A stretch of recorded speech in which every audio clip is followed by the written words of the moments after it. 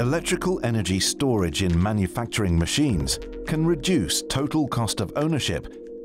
In manufacturing machines like weaving looms, masses are accelerated and decelerated at a very fast pace. This results in an alternating power demand. Often these machines are powered through an active front end, converting the AC grid voltage to a DC bus voltage. The active front end regulates the DC bus voltage by actively controlling the power drawn from the grid. A conventional control strategy is to keep the DC bus voltage constant. This is achieved by matching the power demanded by the load.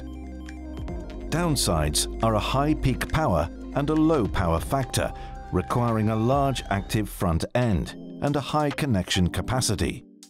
Research at Flanders Make demonstrates an alternative control strategy. The active front end supplies only the average load power, while the instantaneous power is handled by DC bus capacitors. The DC bus voltage now fluctuates, but the grid power is constant, yielding a near unity power factor. The active front end can be downsized, reducing the total cost of the machine. The connection capacity can be reduced as well, resulting in further cost reduction.